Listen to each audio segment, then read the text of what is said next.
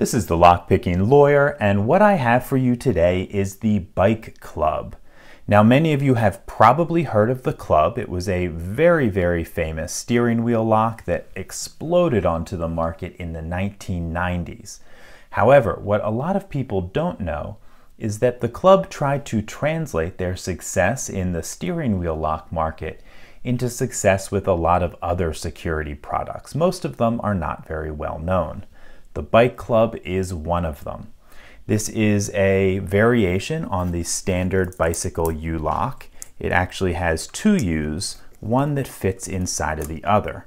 When I move the tubular core to the unlocked position, the two halves will come apart, and you can see there are several notches on which you can lock this, making it a fully adjustable lock. So the interior of this can adjust from anywhere as small as about 6 inches on the inside to over 9 inches on the inside. On many bicycle locks that we've seen on this channel that have tubular cores like this one, we only have to pick them one position before the lock will open up.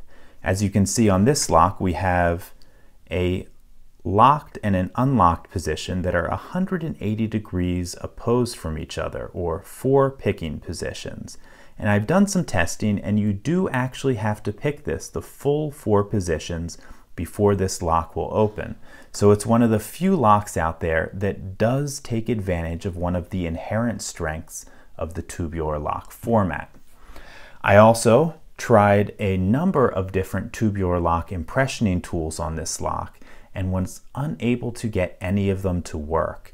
The springs in here behind the pins are very strong, and they appear to be varied as well, and that's a pretty effective combination for defeating tubular lock impressioning tools.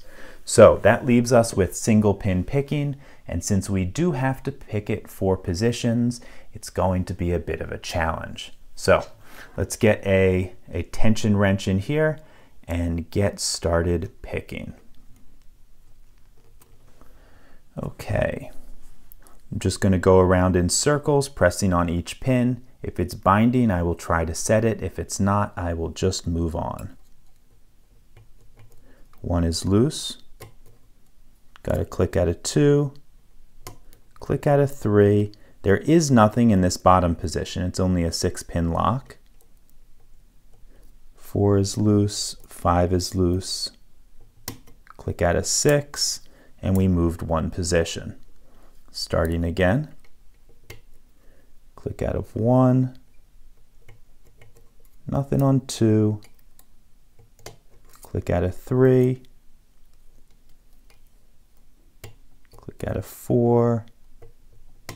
Click out of 5. Okay, we got it another position. So we're halfway there. Moving on. Click out of 1. Click out of 2. Nothing on 3. Click on 4. Click on 5. Okay, we got it the 3rd position, and we should just have 1 more slot before this opens up. Click out of 1, 2, 3, 4, and 5. And we are in the fully unlocked position, and this comes apart. So it does take some time to open it up. I do like the lock, I have to say. I do like the fact that it is not susceptible to the tubular lock impressioning tool. I like the fact that you have to pick it multiple positions to open it up. But the fact remains that it is a relatively low tolerance, low quality lock, and someone who is experienced with single pin picking tubular locks is not going to have very much trouble opening it up. So that's all I have for you today on the Bike Club.